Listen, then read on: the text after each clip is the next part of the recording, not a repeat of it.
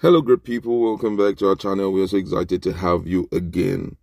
Just like my colleague had said some time ago, that Wike has given the federal government and also FIRS a serious uppercut when it comes to income generation. I think that that step by Wike is sustained right now, considering the fact that he has had a meeting with all the oil company, and this is a serious one, considering the fact that they have been one of the major contributors when it comes to value-added tax in Nigeria. And with what you're going to hear right now is a pointer to the fact that income-wise, River State is already restructured, and let's see what will happen in the nearest future. But then let's look at what he has to tell all the business people in the state, especially those who are into oil business. We're going to give you full details of this in a jiffy, but if you're not subscribed to our channel, just hit the red subscribe button and also the bell icon so that you get notification anytime we publish our videos. All right,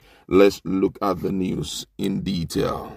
The River State Governor, Sh0ck, on Wednesday insisted on going on with his move to stop the federal government from collecting value-added tax from the oil-rich South state. Wike, who said he does not care if heaven falls, insisted that Rivers' money is not meant for Abuja people, but for the development of his state. The governor spoke at a stakeholders meeting in Port Harcourt, the state capital, while addressing Shell Petroleum Development Company and other representatives of oil companies and business owners in the state. It has earlier been reported that the Federal High Court sitting in Port Harcourt in its judgment last month in a suit marked FHC/PH/CS/149/2020 held that the Rivers State government has the power to collect VAT within its territory. The Federal Inland Revenue Service on Monday prayed the court to stay execution on the judgment, but the presiding judge, Justice Stephen Palm, rejected the application, saying granting it would negate the principle of equity. On Monday, the Lagos State government told the part of River State as a bill to empower it to collect VAT scale second reading in the State House of Assembly. VAT is a consumption tax paid when goods are purchased and services are rendered. It is charged at a rate of 7.5%.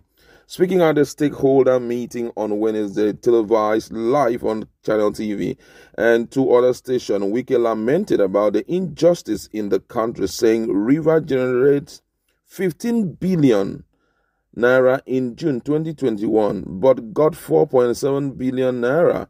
But Kanu produced 2.8 billion in June, but Kanu also got 2.8 billion. Something you don't want to believe these things exist. He said sometimes you don't want to believe these things exist. The governor said he cannot continue to beg federal government for what belongs to his state.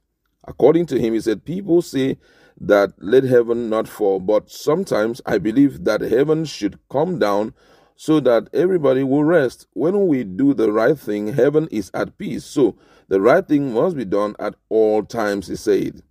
Wike further added that River State is challenging FIRS from collecting VAT in River State, but not challenging FIRS from collecting VAT in Abuja. Let it be understood, but the law says River must collect VAT in the state.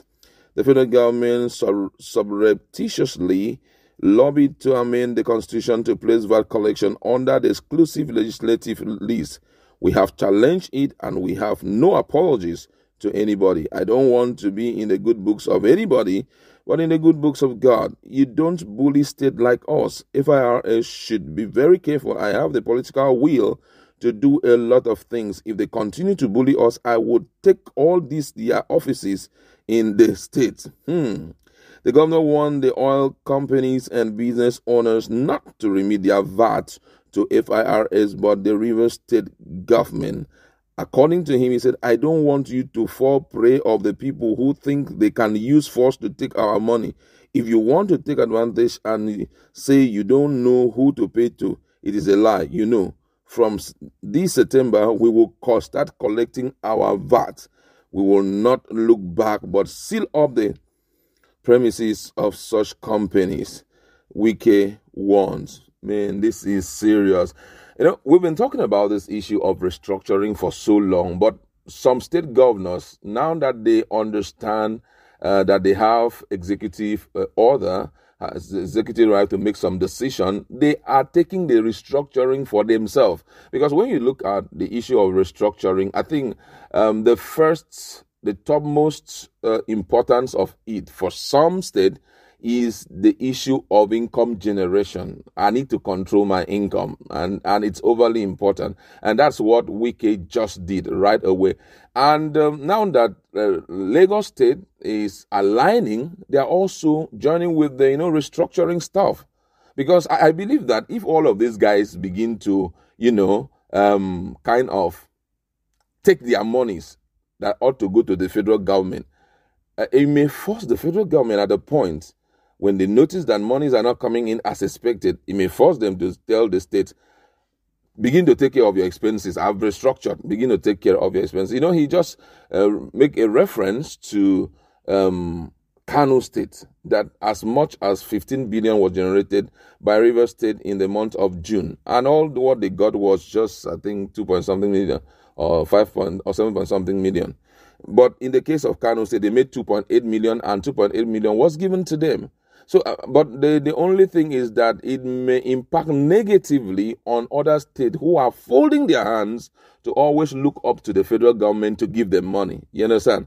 Because I feel that everyone ought to start looking inwards right now. I'm already foreseeing restructuring coming in, because when it gets to a point where the federal government cannot do so much when it comes to helping out the states, to collect everybody's fund and then, from there begin to share it, they may call for restructuring to help them, because the onus have been on them for too long, and it has not been helping matters. It has made some state governors to be totally dormant. That's why you see some huge rush for entering the office of a governor. Some people don't even have a plan. They just walk into that office and they begin to operate based on monies that they get from federal government and all of that, from federation account and all of that. But when restructuring take place, you will begin to look out for different avenues to generate income for your state. You begin to hold some persons responsible, and you begin to take the issue of insecurity seriously. Because for some of these guys that are just enjoying themselves and pretending as if there's no insecurity in their state, it's because you're getting money from the federation account. But by the time that people need to enter forest, you need to start exploring your state to ensure that you get enough money, so that you can take care of some of the expenses that are coming to you via your office as a governor. You will notice that this issue of bandits and all of that, it will be dealt with. Even these Fulani guys who are enjoying themselves, we don't even know if they pay VAT on their cows and all of that. When it's time, everything will be well structured. Every state will begin to structure businesses in the state. And I mean, this guy is now only talking about the issue of oil companies and all of that. The banks also, they charge VAT on people who make transactions on a monthly basis. If you check your account, you will notice that at the end of the month, there are some stipends. Now it has been increased to 7.5%. Before now it was 5%, but it has been increased to 7.5%. So if they start turning their eyes to look at also banks, it therefore means money realized by the Federal Inland Revenue Service will really go down a great deal. I don't know if the federal government would not fight it at a point, because by the time they start noticing that what is coming to the federation account via different channels like FIRS and the likes is reducing, automatically it may force them to start call it remote control the judicial system, so that they can get back what they feel rightly belongs to them. There have been multiple reactions to it,